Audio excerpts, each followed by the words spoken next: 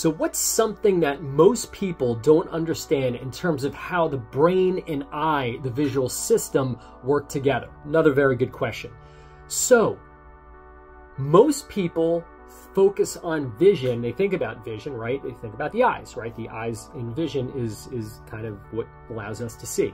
What most people don't know is it's actually the brain that sees. The eyes are just the camera that takes the information and relays it through the optic nerve to the visual cortex, which then relays it to the prefrontal cortex for interpretation and executive function about what we're seeing and the relevance of what this information is coming in.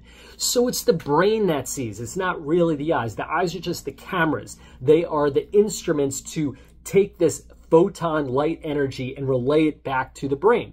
So brain health is critical, and every time we help people with their vision, we are always working on improving brain function.